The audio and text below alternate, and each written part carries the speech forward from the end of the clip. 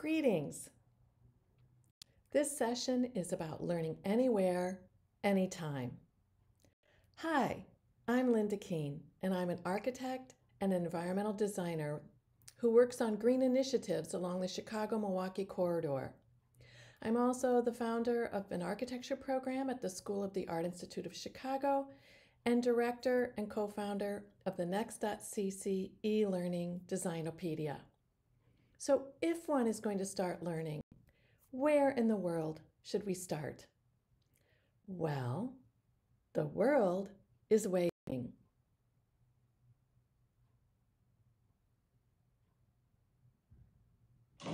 Formation of the Earth. Outgassing of molecules. This is the evolution of the Earth in 60 seconds. Formation of oldest rocks. Oldest rocks and oceans at 15 seconds. Cell organisms. Prokaryotic cell organisms. Photosynthesis by blue-green algae. Algae photosynthesis by 30 seconds. We have 30 seconds to go. Eukaryotic cell organisms. Eukaryotic cell organisms. Last band of ion formation. Multicellular organisms. 15 seconds to go. Notice periods of activity and inactivity while things are evolving. 5 seconds. Formation of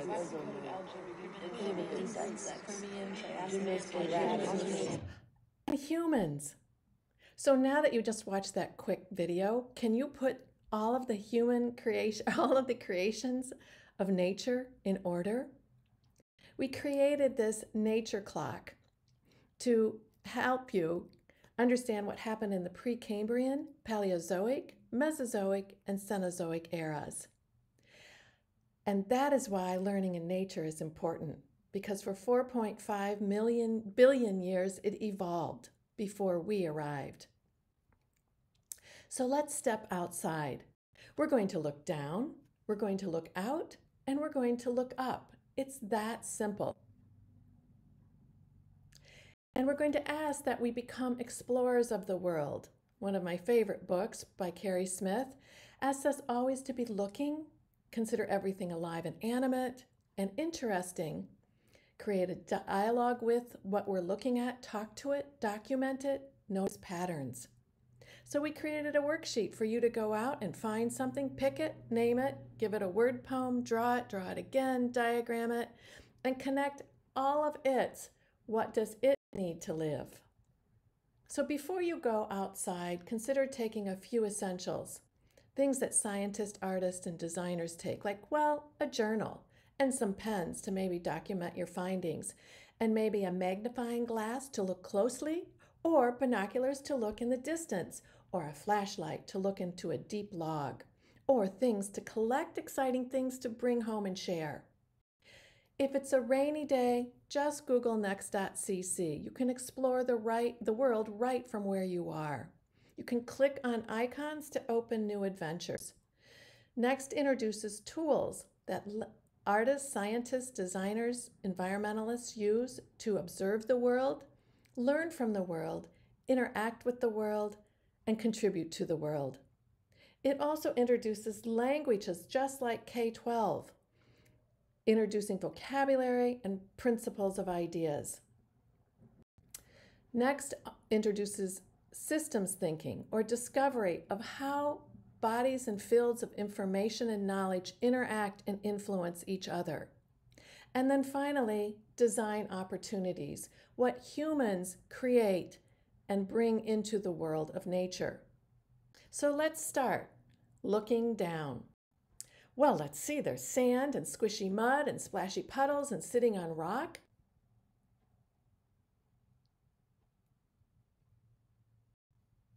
And we see these slides by Dr. Gary Greenberg that show us that, in fact, if we look closely at every grain of sand, it is an amazing panoply of different colors and different minerals and different elements that have evolved over centuries. So it's almost as if the sand were alive, like we are alive. because here we are living on this planet called Earth, though it's covered almost 2/3 with oceans. And we can see where we live. We can understand the urban forms, the landscape forms that we have introduced or left, and then begin to look at how we are living. If we look more closely, we can go underneath the surface of the ocean and see maritime life and coral reefs and understand the changes of temperature that are affecting these areas of our planet. Or we can look down on the Earth from a NASA satellite and see that the sun is truly the driver of all life on Earth.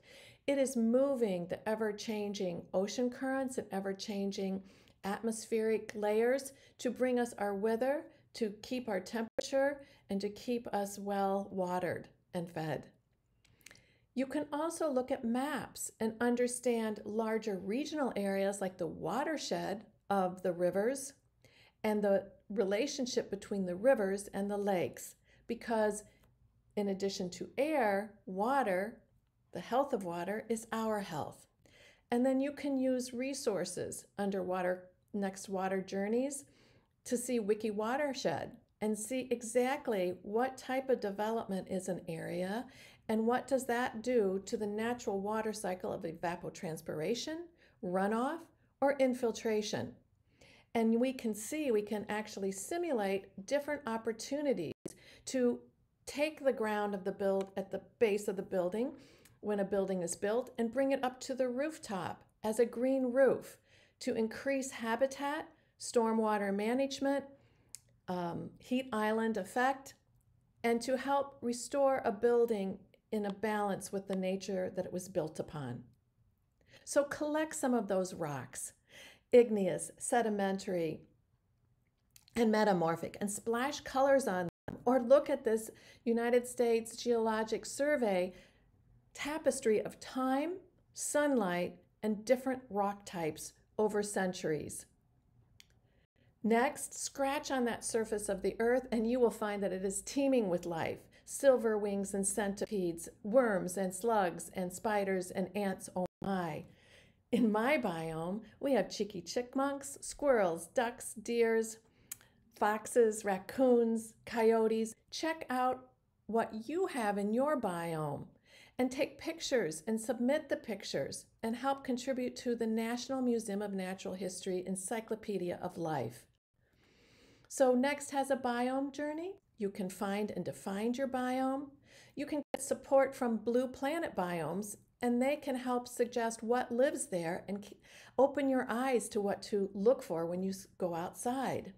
And then take off your shoes and tickle your toes in the grass, and then remind yourself and everyone around you not to use herbicides, pesticides, or insecticides on living things, because it will destroy part of the food chain, those insects and small animals that live on the ground.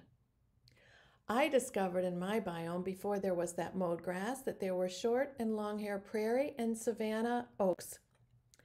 And I found this chart that shows me the little grass on the left that basically absorbs water and filters water as much as a concrete road or an asphalt driveway.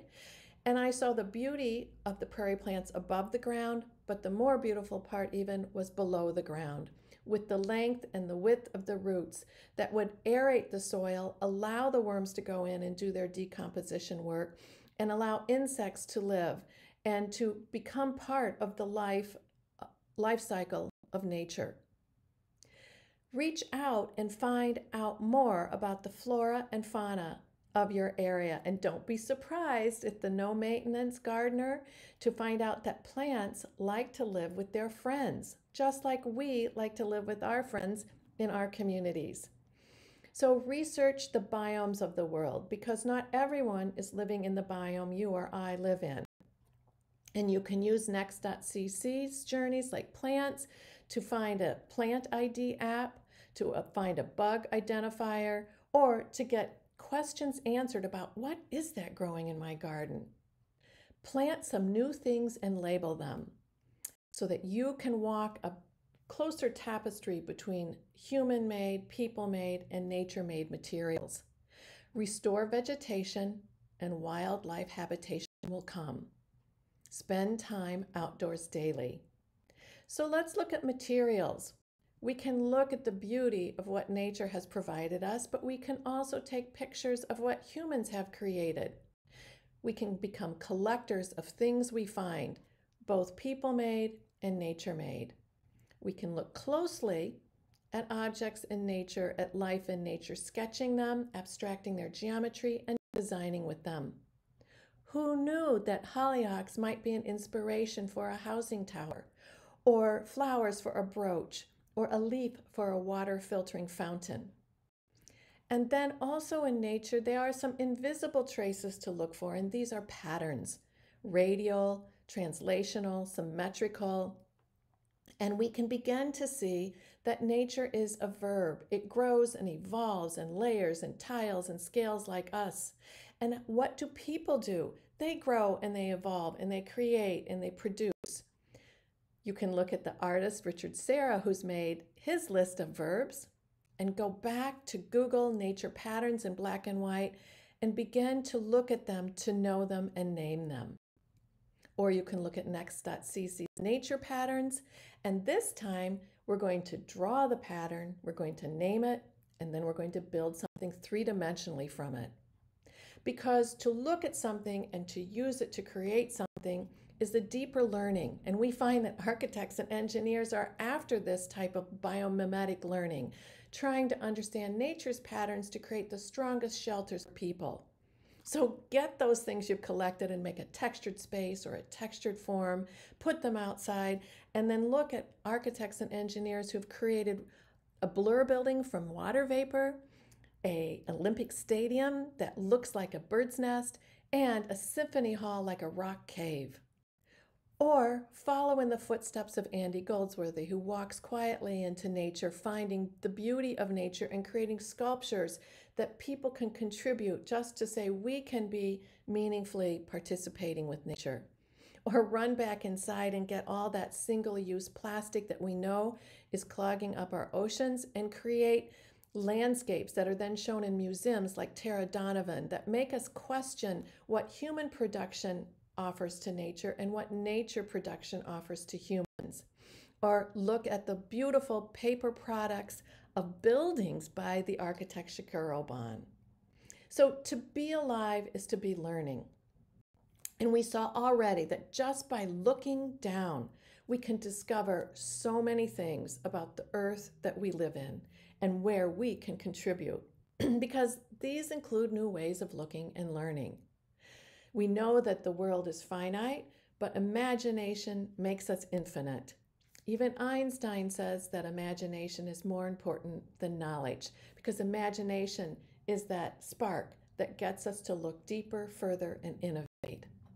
So looking out, run to the ocean if you can, or the seascape, and see the horizon line that marks from the land, the geosphere or lithosphere, to the atmosphere, and know that scientists are studying the relationships of these four things together to understand their influences on climate change and human health.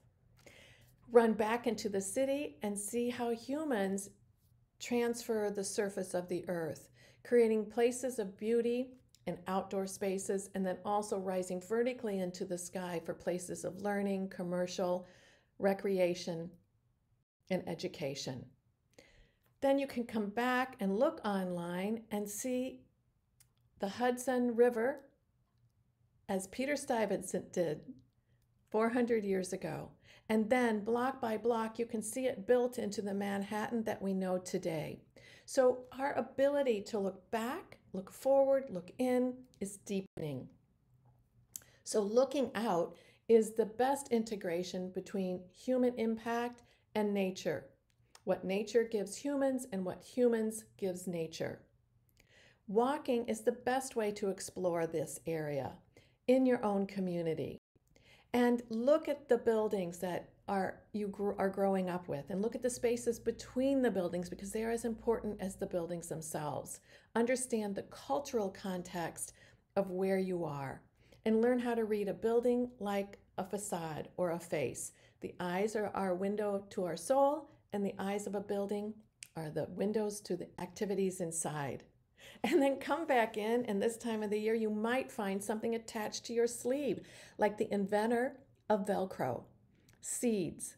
Seeds are the life's, the growing continuation of life. So collect them, make a seed bank and plant them in your front yard garden, in a rooftop terrace, at your school.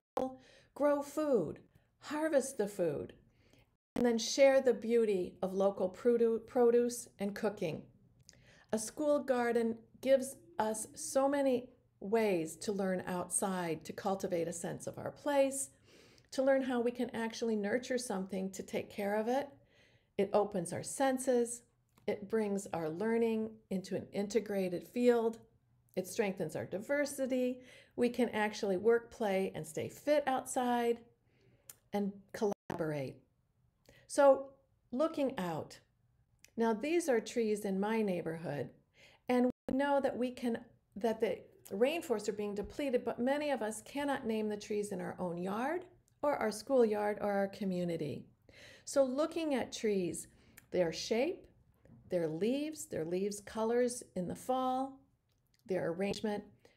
Go to NEXT.cc Tree ID, use the free leaf snap, just take a picture of a leaf and it will help you.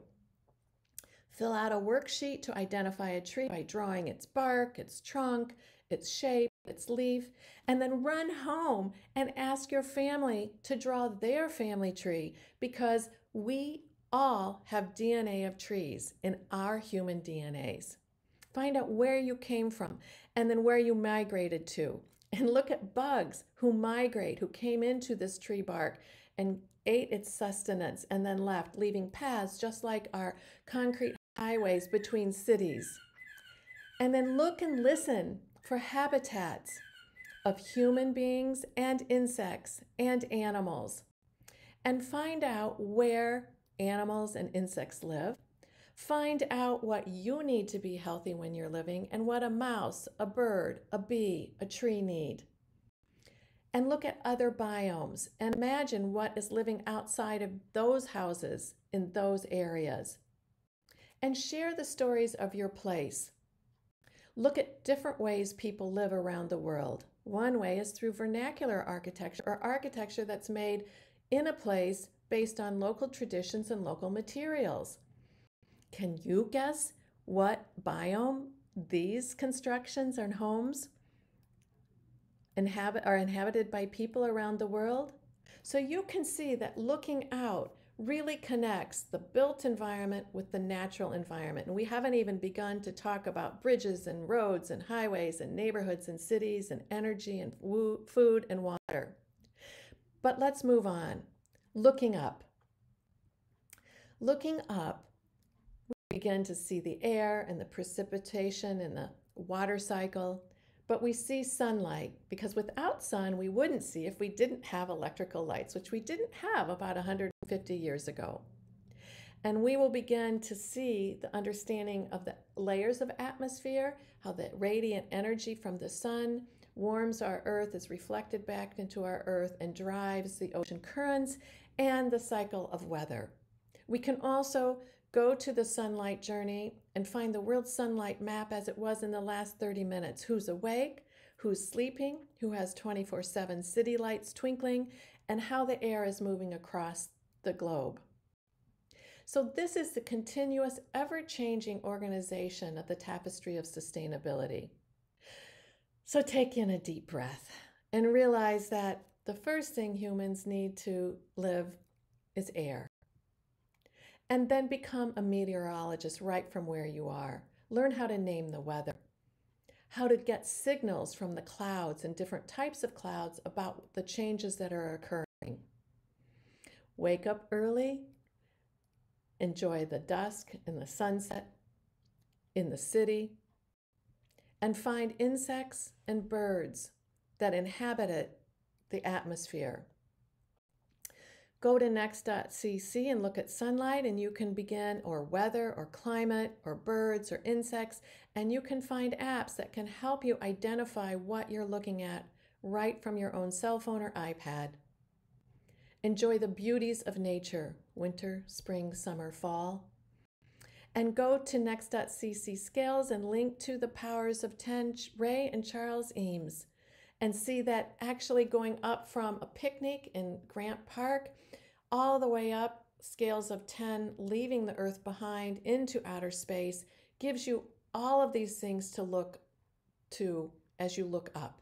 And then zoom back down in a crazy roller coaster ride and settle on his arm and go into his arm, where you begin to see that the human scale, the human skin scales look like baklava that you might eat for dessert, and then they look like the Grand Canyon, and then go into the interior workings of the body, the molecular structure, the cellular structure, and the areas of activity and inactivity. And then ask yourself, where can I contribute to the world? And so now we're looking at our K-12 schooling. And we find that more people are exposed to being inside than outside. And our sliver of time is very little. So we want you to take the play that we know and love outside and spend learning there as well, from your home, in your school, in your community.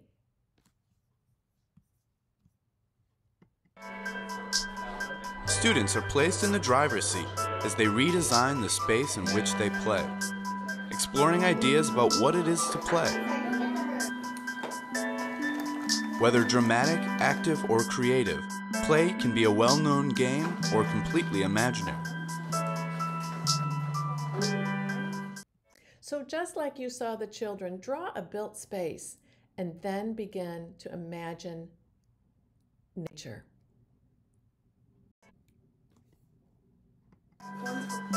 Students use word webs, site maps, and site programming to become aware of where they are. They tell the time from sun and shadows, planning active and passive, open and intimate, wet and dry areas connected by paths and destination points.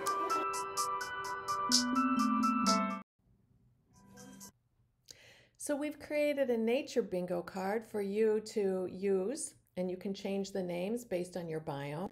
And then you can connect the environment bingo card of what people have contributed to the area.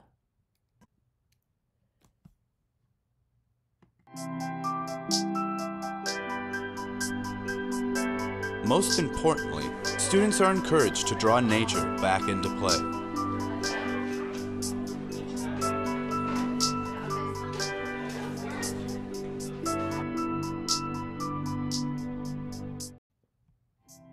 So it's about connecting ourselves both to nature and the built environment. So play, explore, find delight, grow, and grow up in nature. And begin to look at everything that K-12 asks students to learn, and realize that areas of interaction can be based on student interest and student inquiry. And we can actually take and integrate mathematics, science, humanities, learning everything, anywhere, anytime. Because real-world practices use language arts to describe their work, they use fine arts, graphic design to present their ideas, they use mathematics to make it economically feasible, they use natural sciences to understand the materials they will construct with, and so on. So today, learning and looking are connecting people to place, to their purpose. And to help you in this quest, NEXT.cc is built by college students and professors with professionals to connect what they're learning in college with K-12 schools, families, teachers, and schoolyards. And every journey not only has integrated activities, but it also links to virtual field trips, contemporary practices, and institutions working to improve the world. It introduces design across 9 connected scales: nano, pattern, object, space, architecture, neighborhood, urban, region, and the world. And it shows us that anytime humans create something, they at least influence the less lesser scale and the larger scale, if not more than one scale. So learning about who you are from where you are every day is possible today in new ways with the internet. And NEXT.cc helps you select if you're interested in a scale or science, technology, engineering, the environment, spatial and temporal relationships of the natural and constructed world, or architecture, indoor and outdoor living spaces, buildings and groupings of buildings connected with natural living and non-living systems. Language, English as a second language, learning the powers of words, or social studies, our past and present and future of human creation and cultural development, adaptation and change to diverse places over time. Or science, experience, observation, and reflection to change diverse to living and non-living systems and generation of designs. And then technology. To become digitally fluent is to have access and ability to use information, visualize ideas, and communicate across a broad band of media. And then, of course, engineering. To look at problem solving through an iterative process like design. And then math, quantity, relationships, and so on. Art and design, expression, examination, exploration of life and culture. So here we are, and we can learn outside every day. We can learn everywhere in every combination. Because learning about the health of the world and our health is connected. And the future for all of us is interdisciplinary. So one of the things we can help you do is encourage you, as you set up your home office to learn from home, set up a design center.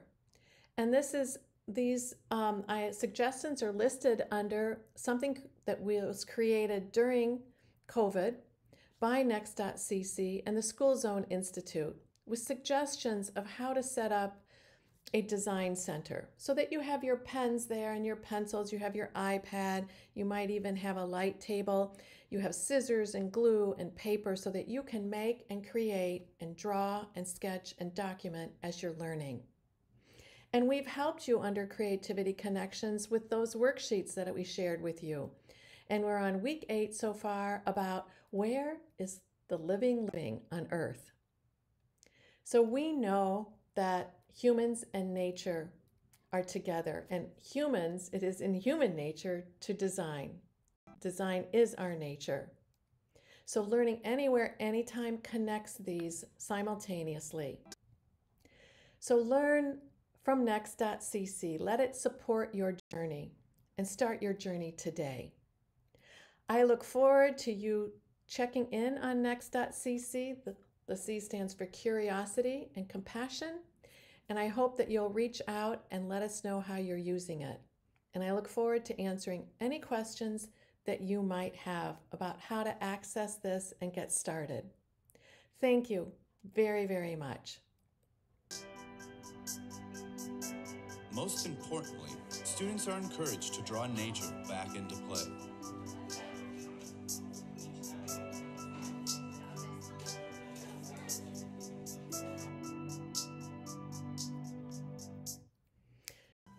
Students use word webs, site maps, and site programming to become aware of where they are.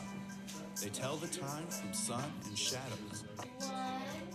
Planning active and passive, open and intimate, wet and dry areas connected by paths and destination points.